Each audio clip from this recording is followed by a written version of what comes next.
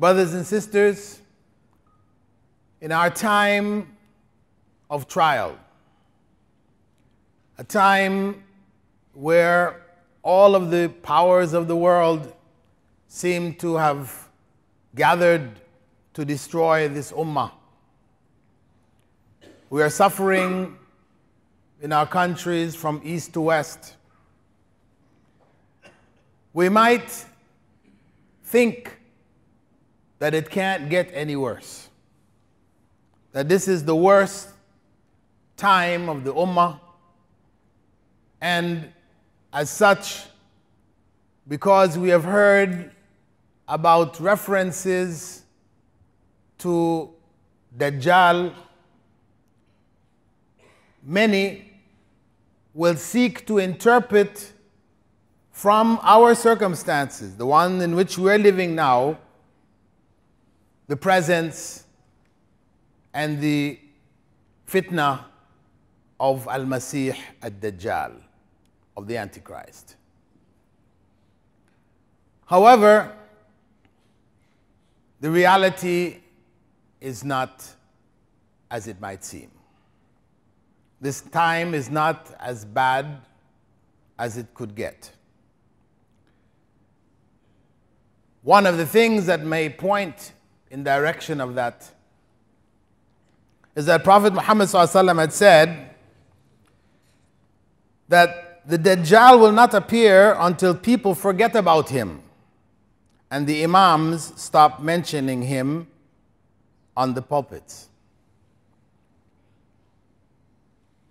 No doubt, it is not very often that we hear reminders of Dajjal and his time. So perhaps from that perspective, the time is near. However, this khutbah is dedicated to Dajjal. So we haven't reached the time yet. Dajjal, as I mentioned, has been interpreted within the existing circumstances, where countries, systems have been identified as Dajjal.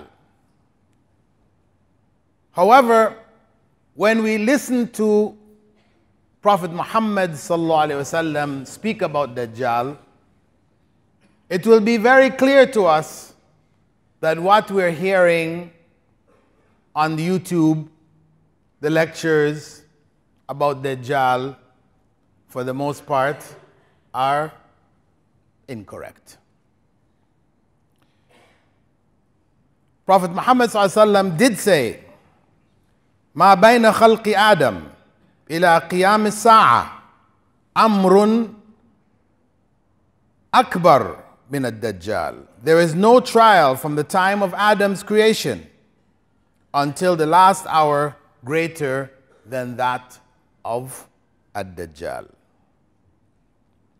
And he informed us that the coming of Dajjal was warned about by all of the prophets. وأن الله عز وجل لم يبعث نبيا إلا حذر أمته من الدجال. Allah, most great and glorious, never sent a prophet without warning their nation about Ad-Dajjal. And that's why it is not surprising to find in the scriptures and the writings of the Christians and the Jews reference to the Antichrist. The Christians have a number of references which they have interpreted in different ways. At one point in time, the Protestants, when they broke away from the Catholic domination, they identified the Pope as Ad-Dajjal. And in more recent times, with the rise of Islam we hear them, or spokespeople or persons among them, saying that Islam is a Dajjal, is the Antichrist.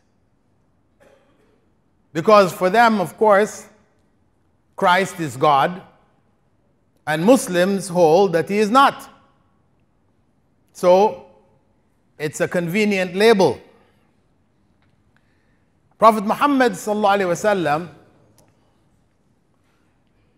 wasallam gave us clear instructions.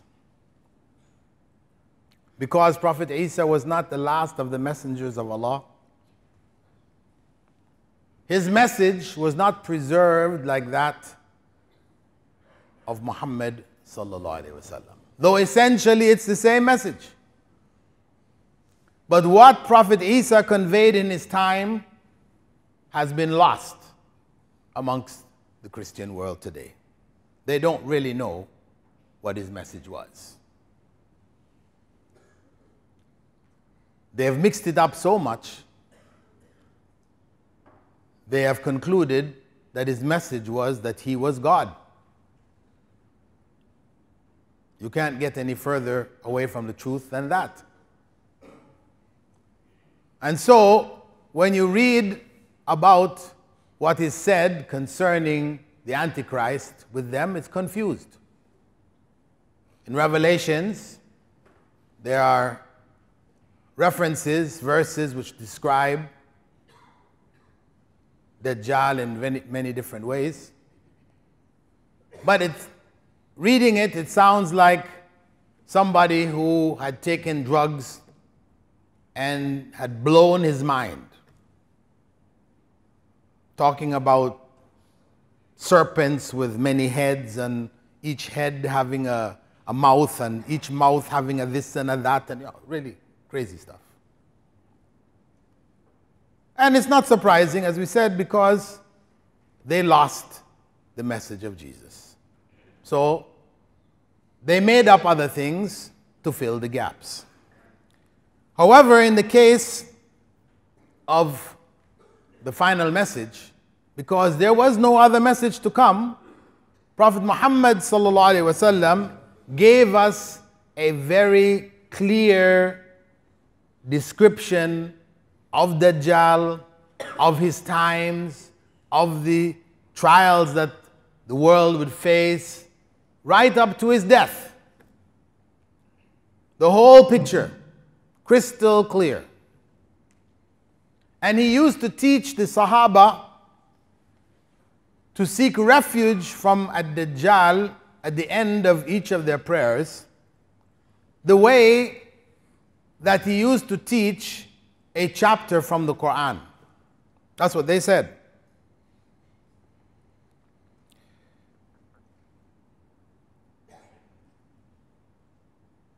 It is narrated that the Prophet ﷺ أن رسول الله كان يعلمهم هذا الدعاء كما يعلمهم السورة من القرآن. What dua is that? He used to teach them this dua the way he used to teach a chapter from the Quran. اللهم إني أعوذ بك من عذاب جهنم ومن عذاب القبر ومن فتنة المحيا والممات ومن شر فتنة المسيح الدجال. O Allah, I seek refuge in you from the punishment of the hellfire, the torment of the grave, trials of living and dying, and from the evil trials of the Antichrist, Al-Masih Ad-Dajjal. Now, the Prophet ﷺ also told us the hour will not arrive until about 30 lying Dajjals appear, each claiming that he is a messenger of Allah. So that is the lesser Dajjals. Dajjal means deceiver. Comes from Dajjala, which means to deceive. He's the deceiver. But Al-Masih Ad-Dajjal, this is the great deceiver, the ultimate. These that the Prophet ﷺ spoke about, 30, around 30, they claim that they were the messenger of Allah. We have some that we know about. Ghulam Ahmed, well known. Before him, in the distant past, from the time of the Prophet ﷺ until after his time, was Musaylama. He was known. And in between there were many others. And there will be others to come who will claim prophethood. In America, we had our own. The promoter, Rashad Khalifa, the promoter, Egyptian origin, based in Tucson, Arizona, claimed that he was a messenger of Allah. And his miracle was discovering the mathematical key to the Qur'an, the 19. Some of you may know about it, heard about it. Many of you may not, because that was a fitna around the 80s. In the 80s, where this idea had spread very rapidly, and people were amazed at what he had claimed to discover of the mathematical miracle of the Quran. Then it turned out, I wrote a book exposing it to be a hoax and a heresy, and he went on to claim prophethood. Alhamdulillah, he is no longer with us. He was assassinated in America shortly after his claim of being the messenger of Allah. Some people say, I was behind it. Which is not true. Anyway, the Prophet ﷺ described Dajjal in very precise terms. Remember, we have some people who say Dajjal is the television. Is the television. Because we have this idea that Dajjal is like a cyclops, one big eye in the middle of his head. And I think we've seen some things on Facebook and circulated of a child born in so-and-so with a big eye in the middle of his head. And a few months back, I remember seeing it. That circulates every so often. Once a year, twice a year, it comes out. This idea of the one big eye. So they say, well, that's the television looking at you, feeding you. However, the Prophet ﷺ, he described him as being blind in the right eye. He has both a right eye and a left eye. He sees through the left and he is blind in the right. So it's not the television. End of story. And he said that the right eye will be like a floating grape, shaking while in the socket. The left eye will also be defective, not blind, but defective, having a thick film which will give it the look of green glass. And it will be bulging. It will bulge.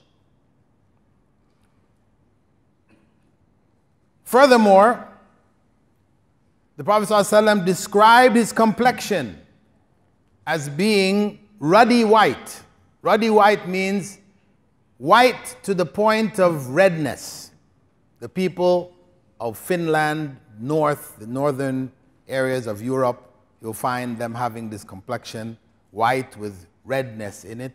They call it ruddy white. His forehead will be prominent, and his neck wide. You'll not have a neck and then head, it will be a wide neck. And he will be short and stout with a powerful build. And his back will be slightly hunched. Those people, the big bodybuilders and that, you see them, their backs start be looking something like that. Some people said it looked like Mike Tyson.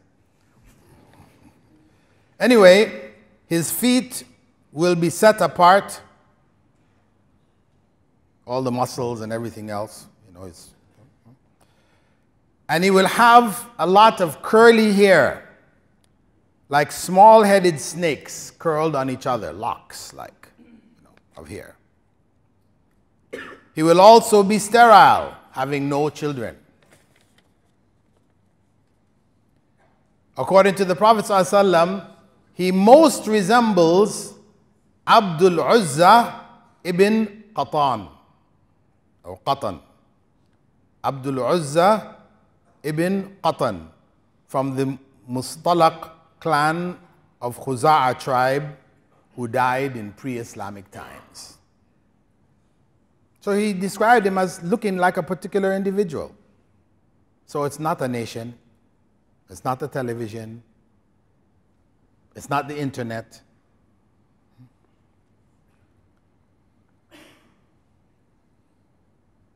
Disbelief, the Prophet ﷺ said, would be written between his two eyes, which will be recognizable by both those who are literate and those who are illiterate. Kafara, kafara, will be written on his forehead, and the believers will see it, whether they can read or whether they can't.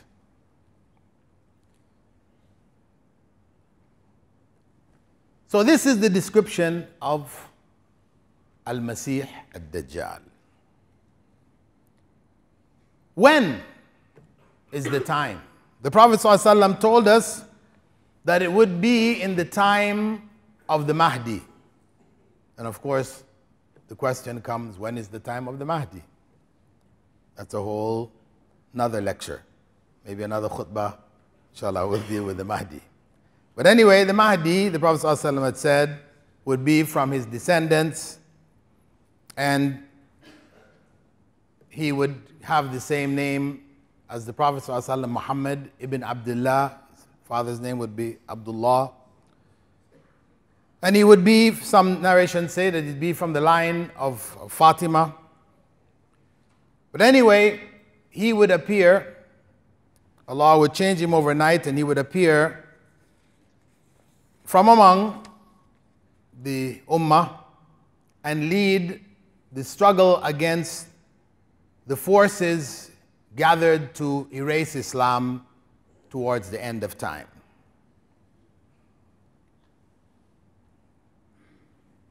At any rate,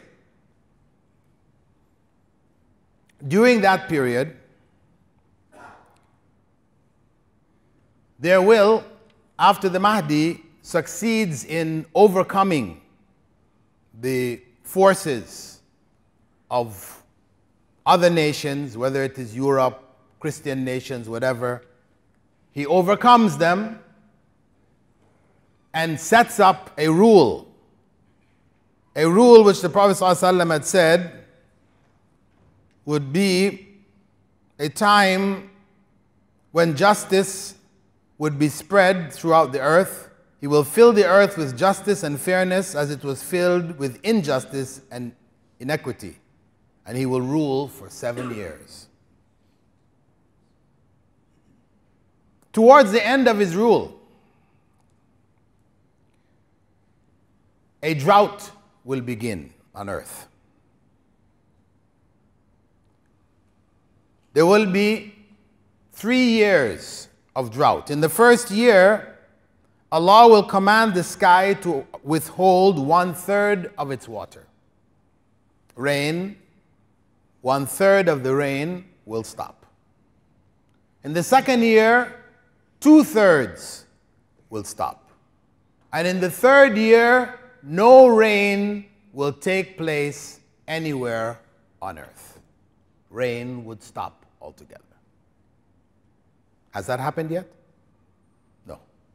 So these are the signs to let you know clearly Dajjal is not here and now. When that circumstance arises, everybody will know it. When there is no rain anywhere on the earth, it will be in the papers, it will be known. It will be well known. And at that time, Dajjal will appear from the east. The Prophet ﷺ was reported by Abu Bakr to say, Dajjal will first appear from a land in the east called Khurasan. Now Khurasan is currently in Iran. And it is a region, it is also a city within what is known as Kurdistan. And this area, he would appear first, followed by the next major appearance between Syria and Iraq, where he will come in conflict with the forces of the Mahdi. That's the first point at which the trials will begin. And his followers will come from Muslims and non-Muslims.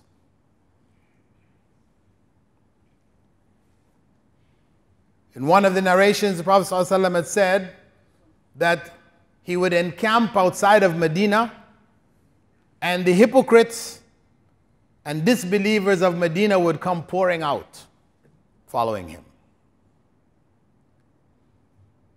In another narration, Dajjal will appear from a land, he will be accompanied by, in Khurasan, he will be accompanied by people whose faces look like beaten iron, flat type faces. Some people concluded that that was the Mongols. That's why when the Mongols in the 13th century, when they hit the Muslim world and massacred Muslims left and right, they said this is Dajjal's forces. The forces of Dajjal. But it wasn't. So this is not the first time that Muslims have misinterpreted events. And the Prophet ﷺ had said that 70,000 Jews from Asbahan or Isfahan, this is again also in Iran, not too distant from Khurasan, they would join him. So there would be Jews, there would be Christians, Muslims following him. So this is a time of great trial to come. And we can only ask Allah subhanahu wa ta'ala to protect us from that time and to keep us firm in faith, because it will only be a firm handle on Islam that will take us successfully through that time. I ask Allah subhanahu wa ta'ala to protect the ummah, to protect us, our families, our children from this time, this fitna, and to keep us firmly knowing Islam and practicing it. What will make a Dajjal such a fitna that would cause so many people to follow him?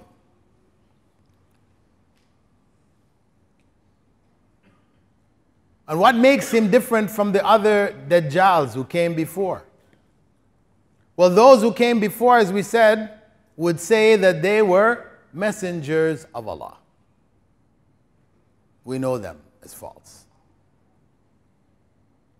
However, Dajjal will claim that he is Allah. This is the difference. Now, this is not the first time that people have claimed that they are Allah. We had Sai Baba in Tamil Nadu. For many years, he died a few years back, claiming that he was Allah. He had over 8 million followers in India. One of the presidents of India was among his followers, believing that he was God incarnate. So it's not the first time. 8 million is not a small number. But when Dajjal claims that he is Allah, his claim will supersede all other claims. Because he will bring the proof to people. He will come at a time when people are desperate. Remember, the 3 years of drought. When people become most desperate for food. When he comes amongst the people, not the people he's fighting, the forces of the Mahdi, that's different, that's the battlefield. But when he enters into various lands around the earth, and he will go across the earth, he will carry with him, according to the Prophet ﷺ, a mountain of bread and a mountain of meat. Now, you might think, wow, how is that? We don't need to go into how. We don't need to go into how. The fact is, Prophet ﷺ said he will have with him a mountain of bread and a mountain of meat. At a time when the world is in a state of starvation, the drought, supplies have run out, finished. Without rain, the crops dry up. Food production stopped. People are desperate. And here is this man coming from nowhere, with him a mountain of bread and a mountain of meat. How will we be at that time? He will also have with him what appears to be gardens from the gardens of paradise, and flaming pits from the pits of hell, and rivers will follow him wherever he goes. One of the rivers will be white and appear cool, while the other will be liquid fire like lava or liquid metal. This is what he's bringing along with him. The treasures of the earth will come out at his command. He will command the earth to give up its treasures, and it will come out.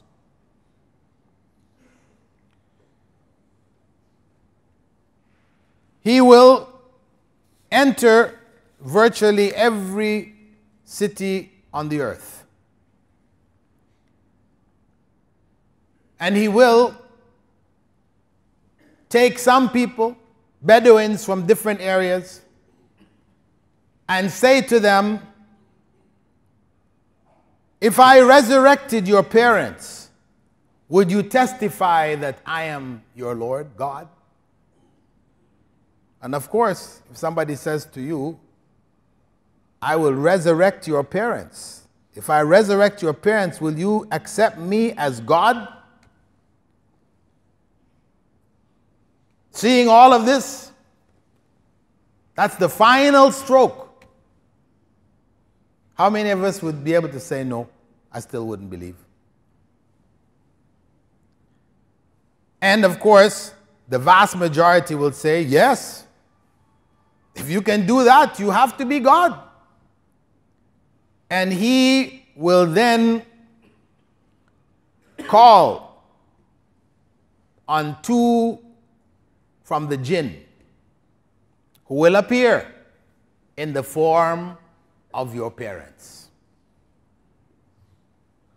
And they will say to you, follow him, my son. Follow him, for he is your Lord. And people will follow.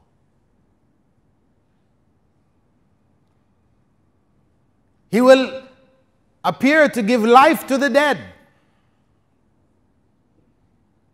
He will chop a man in half, have him sawn in half, walk between the two halves, turn and call the halves to come, and they will come back together, and he will come running at him, smiling and falling before him.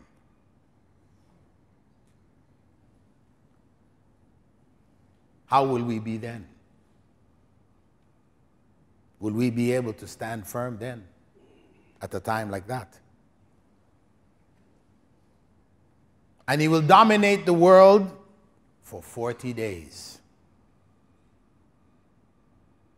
But the first day will be as long as a year. And then the next day as long as a month. The third as long as a week. And the rest according to our normal days. When the Prophet ﷺ told that to the Sahaba, that he would rule for 40 years, the first day would be the length of a year. What do you think was their question? Their question was, how will we pray? That was their concern. Salah. See, that was the iman that brought to them the most important question on that day which will be like a year, no setting of the sun. How will we pray then? And the miracle of the prophethood spoke, saying, estimate it. You will estimate it at that time. And this is the hadith which is used for us to figure out when to pray when we're inside the Arctic Circle up north. People finally ended up there, Muslims up there, and then the question came, how do we pray? They have 6 months of day and 6 months of night. So people wondered, how do we pray? The Prophet ﷺ gave the answer 1,400 years ago. Estimate it.